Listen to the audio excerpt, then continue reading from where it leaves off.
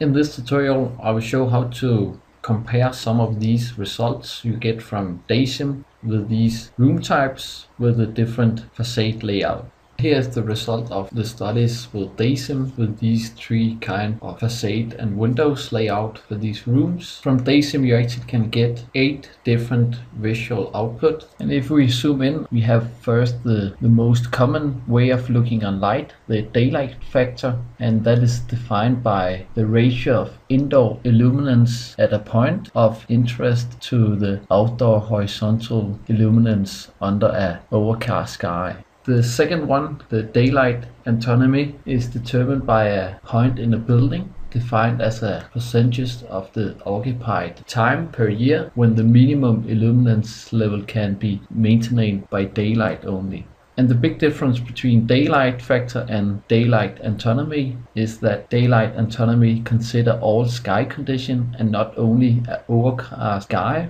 And if we go a little further down, we have the continuous daylight autonomy, and in contrast to the conventional daylight autonomy, this shows time steps when the daylight illuminance is below the minimum illuminance levels, and this level is the criteria you put up in the beginning of your simulation, in this case 500 lux. As well, for the continuous daylight autonomy, instead of hard threshold, the transition between complements and non-complements becomes softened because many office occupants tend to work at lower daylight levels. So this is a more adaptive way of how the light or the room actually is used in relation to the light levels. So many people don't switch on the electrical lights even if the light levels is below 500 lux. This one, the daylight autonomy max values, indicates the percentages of the occupied hours when direct sunlight or high daylight conditions are present, and these can result in uncomfortable glare, with the concept 1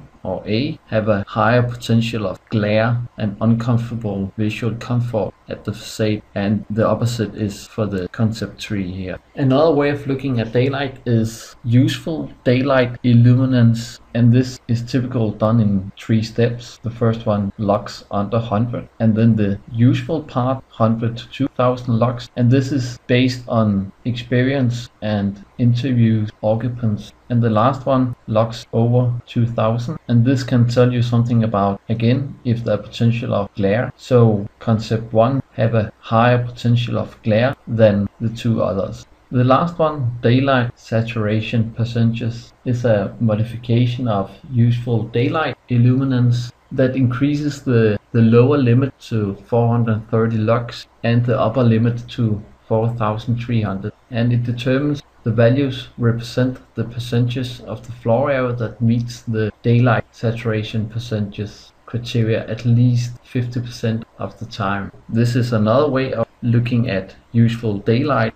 And to take the whole overview again, you could say if you look at daylight, then concept 1 is the best one. There is most daylight, the percentage is around 2, and the lowest one is around 1.3. But if you then go down to look at the useful daylight, then actually concept 3 and 2 maybe have the best performance because there's less potential of glare. And we can see here, this is the indication of here could there be a glare, and especially down here. You can use these information in 2 ways. You could either say, alright, I'm choosing this one, that's the most passive concept, or you could say, if I choose this one, it has the best light distribution into the deeper into the room, as you can see here.